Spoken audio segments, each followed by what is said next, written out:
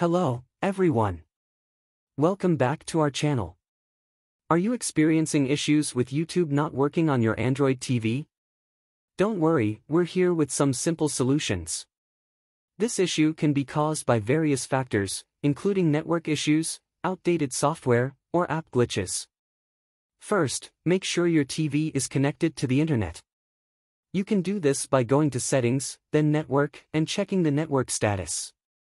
Next, ensure your YouTube app is up to date. Go to Google Play Store, search for YouTube, and if an update option is available, click on it. If the problem persists, try restarting your TV. Unplug it from the power source, wait for a few seconds, then plug it back in. Lastly, if YouTube is still not working, you might need to clear the cache and data for the app. Go to Settings, then Apps, select YouTube, and then choose Clear Cache and Clear Data.